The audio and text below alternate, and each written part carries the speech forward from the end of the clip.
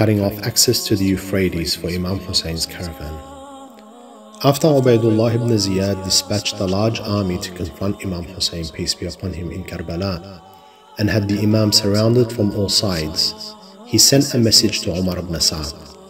In it he ordered, "Put a blockade between Hussein and his companions and the water, so they may not taste even a drop." Upon this command, Umar ibn Sa'd sent Amr ibn al-Hajjaj with 500 horsemen.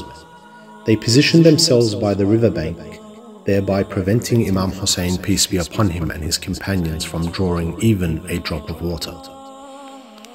The meeting of Imam Hussein, peace be upon him, and Umar ibn Sa'd. In this encounter, Imam Hussein aimed to remind Ibn Sa'd of the consequences of his intentions and dissuade him from fighting the grandson of the Messenger of Allah, peace be upon him, and his progeny. Ibn Sa'd's counter-arguments were baseless. He expressed fear of his house being destroyed, to which Imam Hussein replied, "I shall provide you with a better one from my property in Hijaz." However, Ibn Sa'd continued to put forth weak excuses, expressing fear for his family's safety. Imam Hussein realized that he wouldn't be swayed. As he turned away, Imam Hussein proclaimed, "May Allah slaughter you in your bed soon, and may He not forgive you on the day of your reckoning. By Allah, I hope that you will enjoy the fruits of Iraq but briefly."